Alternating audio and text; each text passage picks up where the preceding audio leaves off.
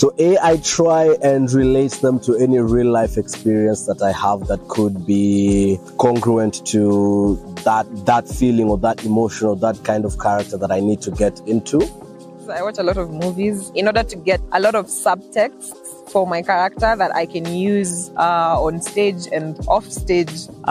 Research, and also a bit of, stealing a bit of mannerisms from whatever I watch, and you bring all that together and it just makes someone new and different on stage.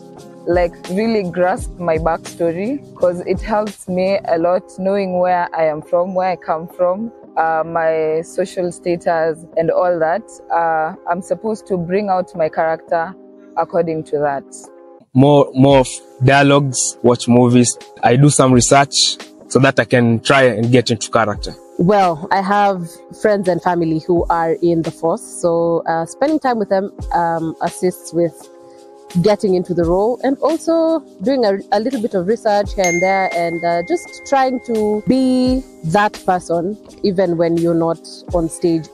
I did a little bit of research to find exactly what it entails to be a fearless officer. Well, I do research, and each time I remind myself I'm not Lisa, but I'm the character that I'm playing on stage. I think the only thing I do is research to try and understand the legal issues that are being raised within the play, the consequences they have on the characters. I try to picture myself inside the actual police station and try to see how those people behave, and it helps me get into character and also assume that no one is looking at me. That a reader is a writer and a writer is a reader. So for acting, I think it goes just beyond reading the script and giving life to whichever character we portray, but beyond the script.